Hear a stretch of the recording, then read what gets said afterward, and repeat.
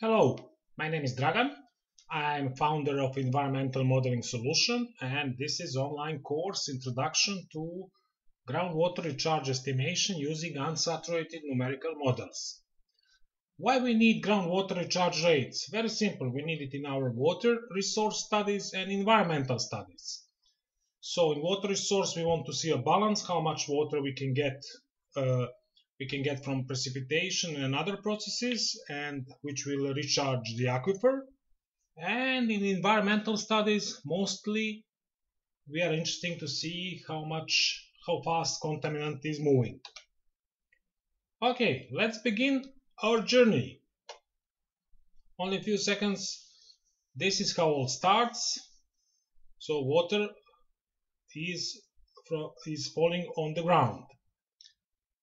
So that's okay. Then we have soil water processes. Okay, I will use my pointer. First we have puddling or runoff. Runoff is lateral movement of water. If water cannot infiltrate the ground. If it's infiltrate, then it's called infiltration. After infiltration, we have redistribution, where water is moving in different directions. Then we have percolation, it's downward movement, and capillarity. It can be upward or on side movement. Storage is important. It can be empty by storage, can be water can be lowered. Water content can be lowered by uptake by roots or evaporation. And this is what we are interested in this course: deep percolation or drainage, or which will eventually become groundwater recharge. The course is starting first with soil texture, which is very important for soil texture is combination of silt, sand and clay particles, and soil structure, arrangement of the soil particles and the pore space.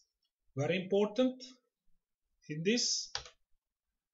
One thing to notice is that soils are heterogeneous. You see this part of soil profile?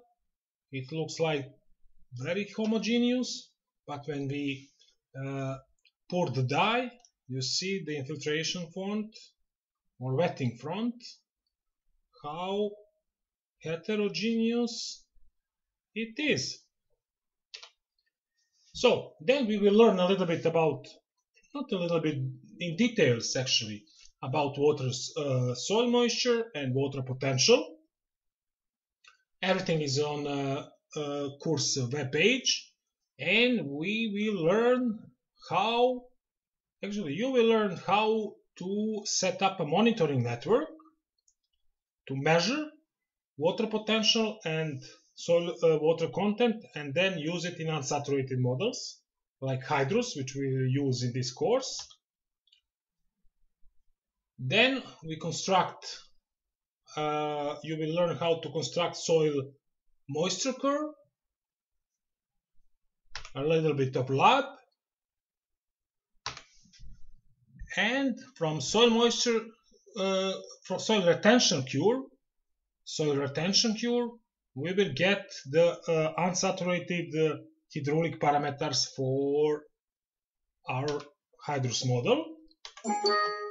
Okay, and I will bring you back to my web page, Learn Environmental Modeling by Example. It can change in the future, but this introduction will stay. A little bit about me. These are courses. You are interested in this one, since you are looking this video. And you have more than 5 hours of carefully chosen video material, which will lead you to groundwater recharge estimation. Please read it. There are a lot of useful information, and on the bottom there are frequently asked questions. When does the course start and finish? How long do I have access to course? And what if I am unhappy with the course? You can read it, but I will tell you, you have a 30 days money back guarantee, so take a look at it. If you don't like it, we can return you the money. Okay, I hope that this will be useful for you. And please, one more thing, you have a possibility to ask as many questions as you want on the forum of this course and any other course on my school. Thank you.